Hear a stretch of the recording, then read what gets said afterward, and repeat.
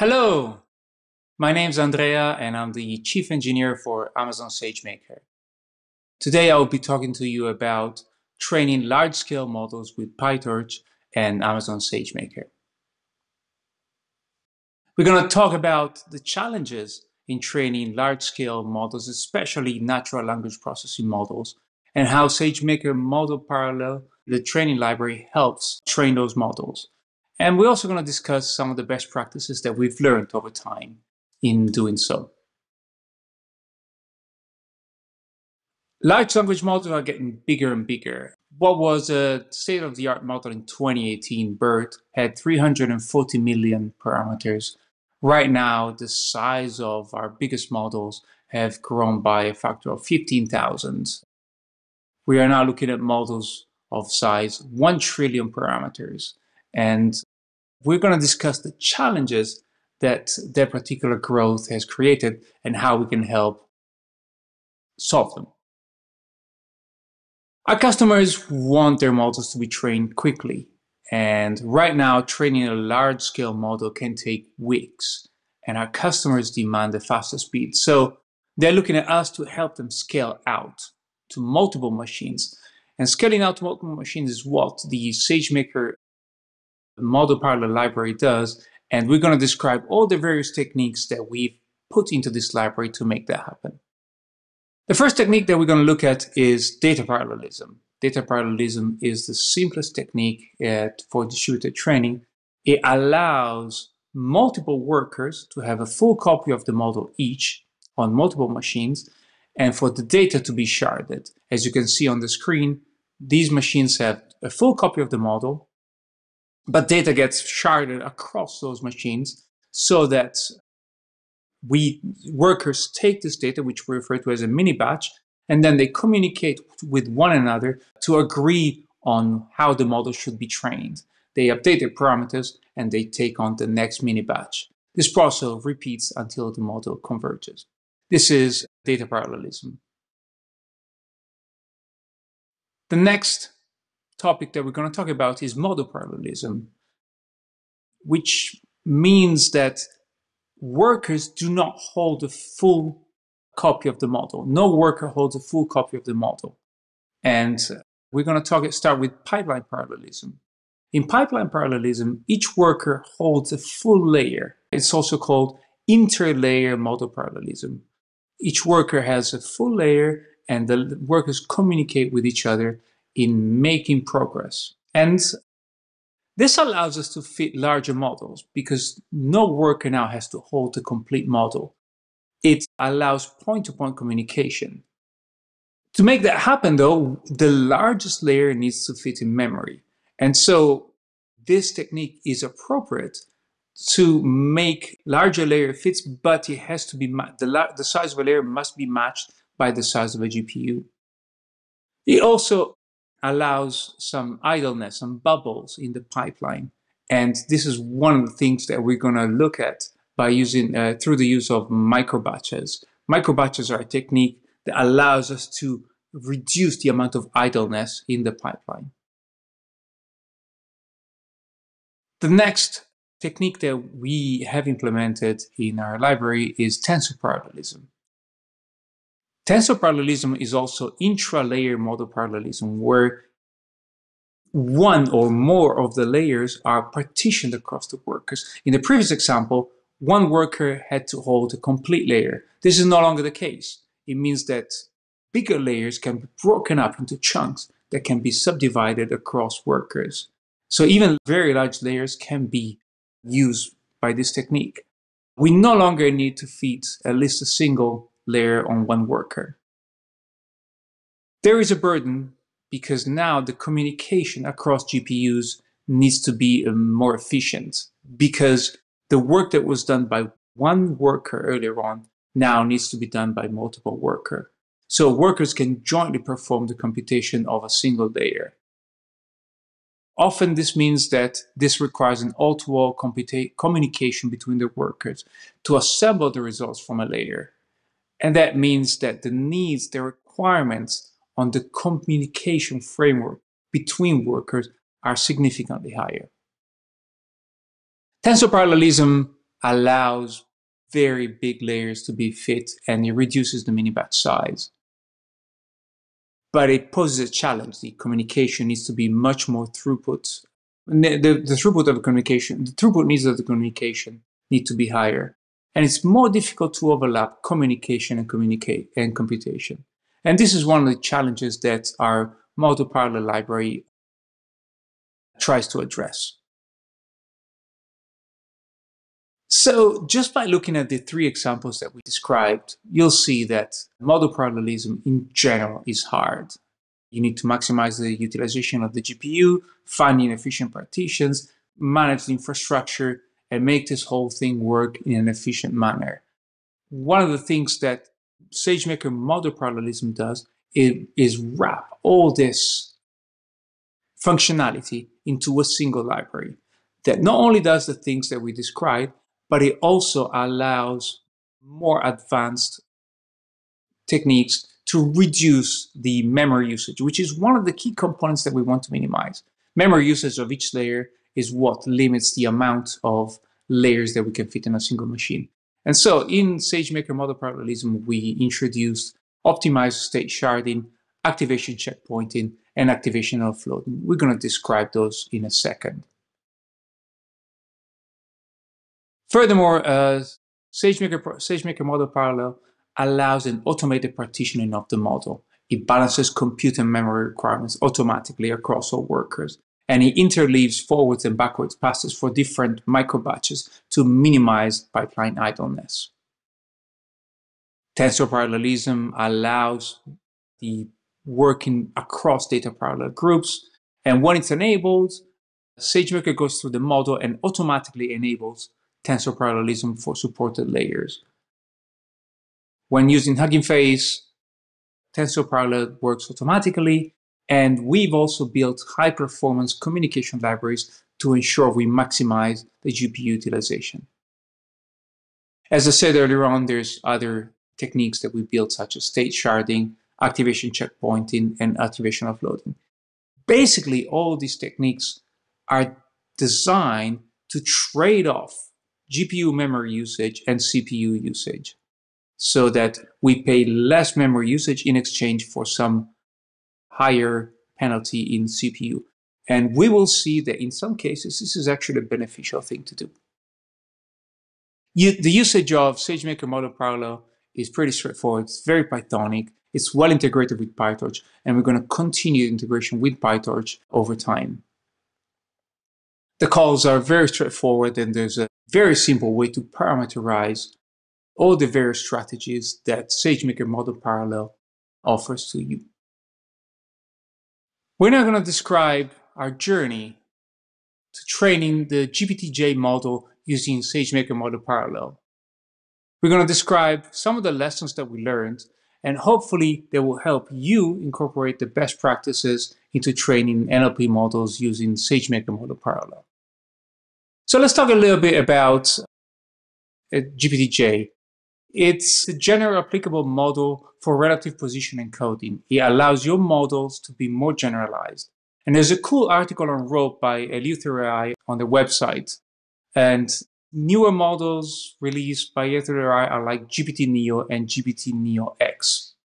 First of all, let's talk about the training memory requirements of GPT-J models.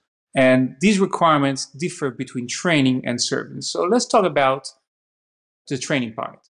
First of all, you need to hold the parameters, which are about 24 gigabytes in FP32. The gradients, pretty much the same size. The square of the gradients for the Adam optimizer, the optimizer state.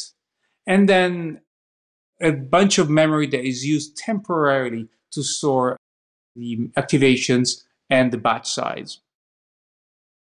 We will need to do this for the duration of training. And at FP32, this takes about 200 gigabytes, which is quite a lot of memory. Obviously, this number goes down if you use in FP16, which is a reduced precision data type. For serving, the requirements go down to about 48 gigabytes or less if you use in FP16. We want to do this for inference, but right now let's look at the training process. And so we believed at the beginning that this model would easily fit into a single P316 memory with 8 GPUs, each one having 16 gigabytes per GPU. That gives us 128 gigabytes of memory. That is not the case. It wouldn't fit. So we used the model parallel library to construct a representation of the model graph, which we used to identify which operations require how much memory, how much computation. This allows us to create a model of the model itself, a representation of the model that we can use to decide where to partition. And then if we cannot do that, we fall back to heuristics to predict the computer memory requirements of a layer. Sometimes this cannot be so good, and impact of that is that partitions may or may not be optimal, and we may or may not be making a good usage of the GPU and the CPU memory.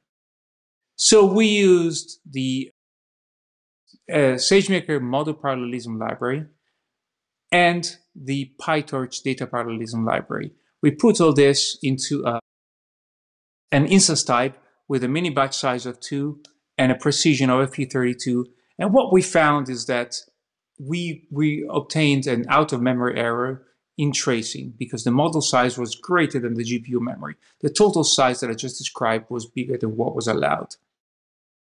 So we tried the same when using a CPU as a tracing device. And what we found, again, another out-of-memory error because the model sharded memory was greater than the GPU memory. We succeeded when using 4 devices. So we decided that we should try something else, and we decided to move across a larger number of instances. We tried 4 instances, and we succeeded. We found that job start time would take about 4 minutes. Downloading the model and dataset from the Hugging Face Hub would take 10 minutes. The tracing and auto-partitioning with the CPU as a tracing device would take about 30 minutes. And then the step 2 of the training would take about 18 minutes. This was done on a P3 instance which had a 25 gigabit interconnect. We then decided to change some of the configurations, turn activation checkpointing on, turn activation offloading on, and that allowed us to reduce the training time. We also decided that we should take our data not from the Hugging Face Hub, but download it directly from Amazon S3. All told, this brought our training time down to about 42 minutes. The degree of parallelism in the pipeline that we used was the highest we could get, was 16, and that allowed us to make the system run faster, even though the communication overhead increased a little bit. After this, we tried another experiment, and we decided to run our training on our P4 class instances. P4 class instances are a newer version of our P3 instances. P4D24XL is an instance that has 40 gigabytes of memory. This allows bigger parts of the model to be held by a single instance. And that's a big deal because it reduced the need for communication. Secondly, we allows us to change the number of microbatches. We set it to 4, which we found to be a great compromise between computation and communication. The mini batch size was set to 4, and the pipeline parallelism degree was set to 8. The other thing that we did was using the EFA driver to communicate across instances, which allowed us to have these instances talk much more efficiently with each other. This system allowed us to increase the speed. Turning tensor parallelism on in a better way allowed us to bring the training time down from 25 minutes to about 10 minutes. Also because we changed the precision from FP32 to FP16. Altogether, The job starting time was about 1 minute. The initialization was about 1 minute. The training and the auto partitioning was about 1 minute. And the second step of training, once the partitioning had been decided, ended up being around 8 minutes. So, what have we learned?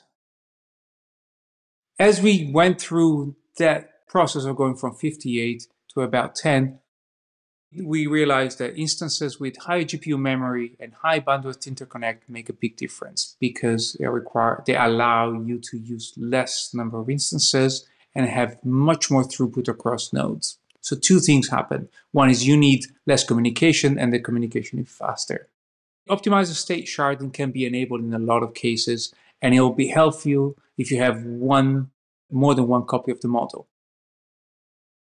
For some layers, some parts, activation checkpointing is helpful, and activation offloading for microbatches when the step value is greater than 1. When the value is greater than 1, that helps. Tensor parallelism helps, and we also had to tune the number of microbatches and number of active microbatches. So there's a lot of parameters to play with. And so we put together a handy guide that you can use to decide this. First of all, we want to understand whether the model and the batch size fits in a single device memory. If not, then you should be evaluating a data parallel training approach. Otherwise, the PyTorch feature supported. Otherwise, you should be looking at, is this PyTorch feature supported by SMP? If not, you should be using PyTorch native mode parallelly. Does the model fit within the optimizer, or do you need to use sharding and activation checkpointing? If yes, use sharding activation checkpointing. Then, if not, you should be using tensor parallel. You should be evaluating whether tensor parallelism is the right thing for you. And if tensor parallelism works for you, then use it without code changes. If that's not the case, then you should be asking yourself, can these models be supported by SageMaker parallel, tensor parallel? If so, use the appropriate API and make it work. If that's not the case, please reach out to us. Ask us the right questions. We will observe your case. We will make the necessary code changes to get you going. And if that's the case, connect with us and go back, and we will make the connection between our system and PyTorch native model parallel. We have put together a number of examples, a number of notebooks that you can use on your own to try out the SageMaker model parallel library. And these examples are on screen. They're available today in GitHub, and we hope that it will allow you to understand the power and the usefulness of this library and use it together with the power of PyTorch. Thank you.